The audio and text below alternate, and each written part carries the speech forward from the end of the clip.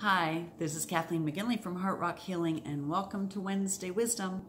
We're going to be pulling a card from the Sacred Path Cards deck based on native teachings and asking, what is it that we need to know at this time, and see how we can apply the lesson into our week.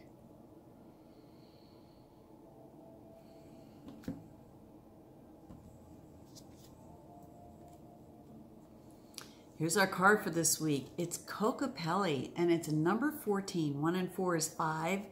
So this is a week of change. This is a week of changing something, whether we take action, whether we change our thoughts. But Kokopelli is all about fertility.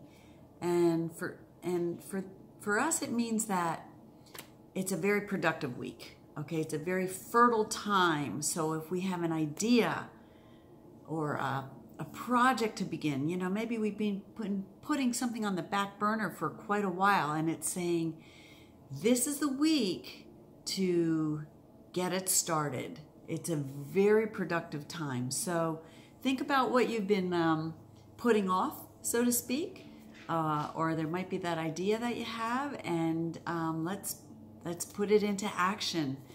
And you know, when we talk about Kokopelli, he would come into the various tribes and find a woman to impregnate, and that child was born with that gift, a special ability.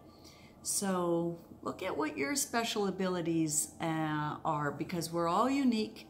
We're all here with our own purpose, our own personality, our own talent and gifts. So what is it that you can put into practice to help make this world a better place? This is Kathleen Mcginley from Heart Rock Healing. Have a great week, and I'll check back with you next week for some more Wednesday wisdom. Take care.